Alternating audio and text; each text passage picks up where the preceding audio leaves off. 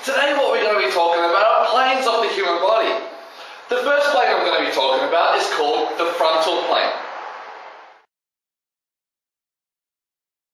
As you've just seen in the picture, the frontal plane runs along the side of the body, separating the body from the front to the back.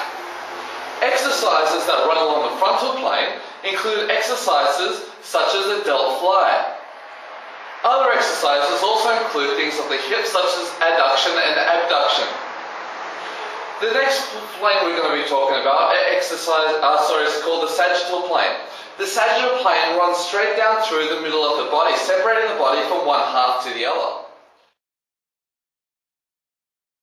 It doesn't have to sit directly in the middle, it can sit slightly obscured to the side, but it does separate the body from one half to another.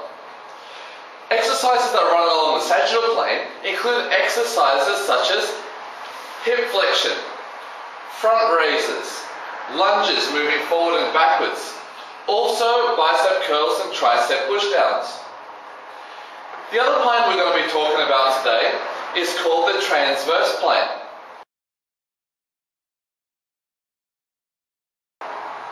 Exercises that run across the transverse plane equals exercises such as the chest press. Other ones also include the rear delt fly. The human body doesn't have to stand upright in order to run across these planes. You could have the body bent over, doing exercises such as the bent over row. So they're the three main planes in your body. You've got your frontal plane that separates the body from the front to the back. You've got the sagittal plane that separates the body from one half to another.